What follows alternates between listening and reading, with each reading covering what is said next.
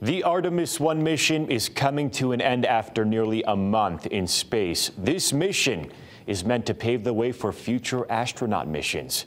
No one was on board this debut flight, which made a trip around the moon.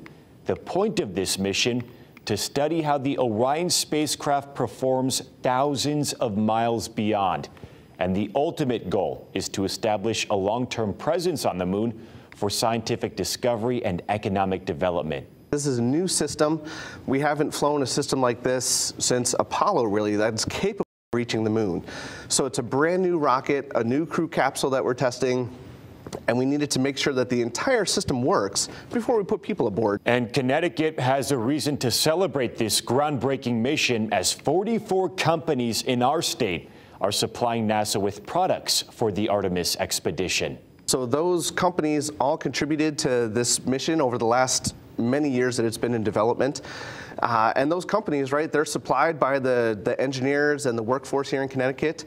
Here at the University of Hartford, we've got the only aerospace engineering program in the state. NASA hopes to send astronauts to the moon in 2025, including the first woman and the first person of color.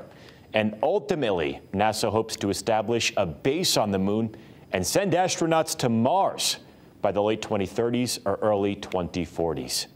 Reporting in the studio, Angelo Bavaro, Fox 61 News.